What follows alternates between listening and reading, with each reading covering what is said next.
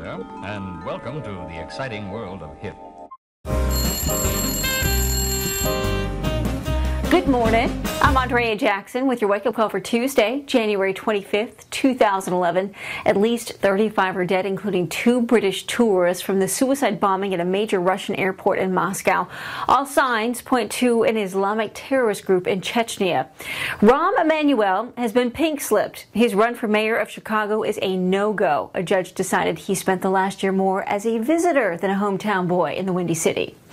In addition to lung cancer, heart attacks, and strokes, cigarettes might also increase your chances of breast cancer, ladies.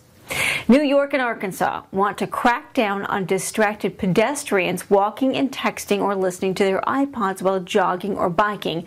Fines or making pedestrians wear only one earbud at a time might be their solution.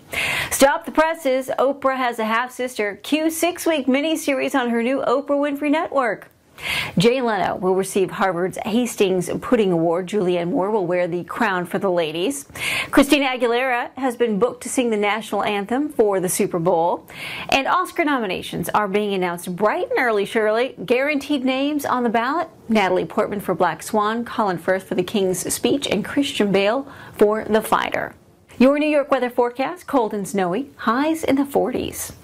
That is your Tuesday morning wake-up call. I'm Andrea Jackson. I'll ring you in the morning. Be good.